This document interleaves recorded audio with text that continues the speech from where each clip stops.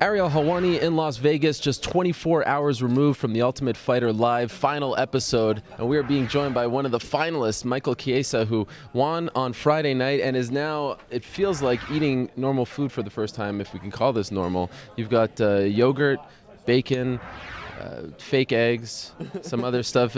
How exciting is this for you right now? This is very exciting. I'm sorry if my manners aren't here. I just came from a house of 16 men, and manners kind of left the door for 3 months, so excuse me.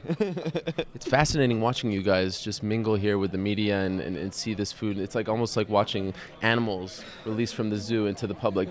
Is that what this feels like? A little bit. I mean, there was a lot of good cooking in the house. Tickle is a good cook, and he would take it upon himself to cook a huge pot of ribs when everyone's cutting weight, and there was definitely some smorgasbords in the house, but yeah, getting out here, I haven't eaten all day, so I'm just freaking getting after it. What does it feel like to finally be done with this whole process? And now you just have one more fight. Of course, it's not officially done. You still have to win. But you're sort of released now. You got your phone back. You could talk to your family. You moved on to the Palms. You're no longer in the house. What does that chapter feel like, ending that chapter? It was so hard being in the house because, especially like with the Lawrence fight, every guy in the house is very tough, but with the Lawrence fight, it was so hard because I had nothing. I had no outlet. The only thing I had was my thoughts, and, I dwelled on the fight so much, and, getting out of the house is nice because I can just kind of get back in my element. Music's always been a very big thing for me with my training, been kind of like my getaway, so it's just nice, like, going into the biggest fight of my life. I went from being secluded from everything to now getting everything back. So, just spiritually, man, I'm, like, feeling great. I feel very confident coming to this fight. It just feels good to get out of the house. It was definitely a learning experience. I think I grew up being in the house and kind of, it was definitely a good experience, but I'm definitely glad it's over. Would you ever do it again? No, man. I say no, but if the UFC was to call me and ask me, I'm here to do what they want. So if they called me and asked me, I'd do it, but right now, no.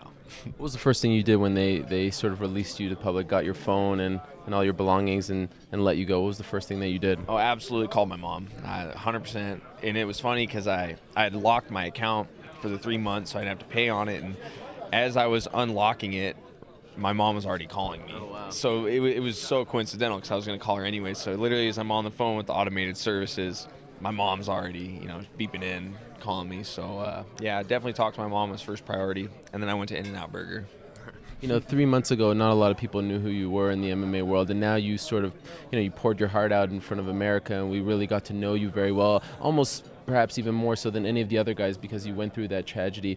Did it help, being in front of the cameras, having something to do, just being sort of removed from your family, or, were you able to see a silver lining or feel a silver lining in all of this? Well, there's really no point in trying to hide it, it's just going through that experience. It's the hardest thing I've ever went through in my life, losing my dad under these circumstances, being away from him, and just everything that went with it.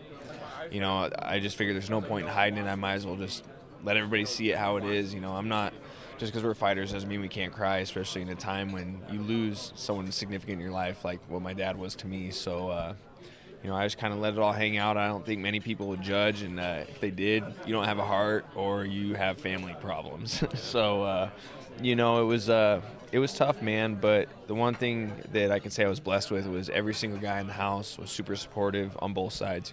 Everybody was super, everybody was there for me when I needed it most on both teams. So even all the coaches, Dominic grabbed me right out of the chute and was just like, hey, you doing all right? So it was just good that everybody, I was in a good environment with good people. Otherwise, it kind of would have made it a little bit harder. How close were you to not coming back? Once you went home and were around your family, and please continue eating. I feel bad that I'm. How close were you to not coming back and just saying this is not the right time for me? It was never an option. Me and my dad, we had gone through this so many times, talking. This is the plan. No matter what, we're going to stick to it. No matter what happens, and it never crossed my mind to not go through this competition. He didn't even want my mom to call me. He wanted me to get out of this house and find out now, because he was afraid I wouldn't stick with the competition. But it's a promise I made to him, and just because he passed away doesn't mean I was about to break that promise. And I'm glad I did, because here I am, fighting in the finals for that piece of glass, man. Who's coming from your family and friends and training partners and coaches to Las Vegas now that you are fighting in the finals? I got my mom and my sister. Unfortunately, one of my sisters, she's very far along in a pregnancy with my nephew, who I'm very excited for. I told her, you got to hold off till I get home. I want to hold my first nephew, but No, I just got my mom and my sister, and then my best friend, 2 of my best friends are coming. My coach is coming. I think a lot of people are actually coming out, so it's going to be good to have some support to go from fighting in front of like 20 people to now fighting in front of a decent crowd, and you know, having some familiar faces. It's gonna be a great experience, man. I look forward to it, and I'm just gonna leave it all out in the cage, man. And I'm glad, you know, I get to match up with Al. Al's a tough guy, and you know, I'm here to test myself. You know, I got to fight the #1 pick on Cruz's team. Right. So let's fight the #1 pick on my team. Let's go for it. See what I got. You guys were on the same team. Were you friends? I mean, is it strange for you to fight a guy that was your teammate? No, I mean, we all met each other under these circumstances, so you can't really say it's awkward. I mean, coming from, you know, Al and Ogle's standpoint, it was different because they're roommates. Midway through the whole process, having to fight each other, I could see where that's weird, but you know, we all met each other under these circumstances. We're out of the house. You know, business is business. Me and Al have been civil towards each other ever since we found out we were fighting. You know, we'll leave it at the cage doors, and we'll go out there and fight, and then afterwards we'll be buddies again. You know, we met each other under these circumstances, so you have to accept having to match up with somebody if that's what it comes down to. Just a couple more things, and then I'll really let you go. I'm in no rush. I am fascinated with facial hair, and you, my friend, have great facial hair. What's the sort of motivation behind not only your hair, but you know, your facial hair, but your actual hair? Well, the thing with my hair is I committed I'm not going to cut my hair for a year. First week of May, it had been a year. But I got to the point where I'm like, I could donate my hair to Locks for Love. It'd be kind of cool. You know, my dad had cancer. He had to lose his hair. So I'm thinking, you know, I'm just going to kind of give back as much as I can. You know, I'll donate my hair. And as far as the facial hair goes, it's always been a little tradition of mine, similar to Johnny Hendricks. Not that it came from him. It came from myself, my own thoughts, and my own, you know, natural thing I got going. But I never shave between camps. Like, you know, I start a fight camp, I just let my hair go until it's over. Unfortunately, this has been a very long fight camp. You know, I started back in like November, so I haven't shaved since November. So fight camp's not over yet, so I got to keep letting it go, man. I got to keep the tradition alive.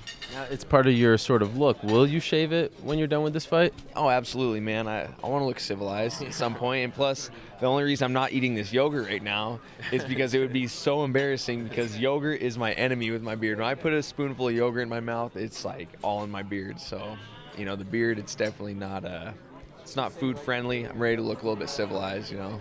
Okay, final thing. When you do get a chance to go back home, when this is all done after Friday night, what's the first thing that you will do? Definitely going to go see my sister that couldn't come out to the finale. I mean, I was on the phone with her for like 3.5 hours last night just talking. You know, I have a very strong relationship with my family. You know, I talked to my mom, I talked to my other sister. But, you know, they're coming out here on Tuesday, so I kind of got off the phone with them so I could talk to my sister. We talked till like 3 in the morning. So, you know, I'm going to go out and see her, and, you know, she's due any moment. I'm like, you gotta hold off, you know what I mean? You got to wait for me. So definitely going to go see my sister, and then I'm going to have a big coming home party right after that. My sister's boyfriend manages my favorite bar. So I'm going to go there. I'm going to get all my friends together. It's a country bar, ride some mechanical bulls, you know, get country style.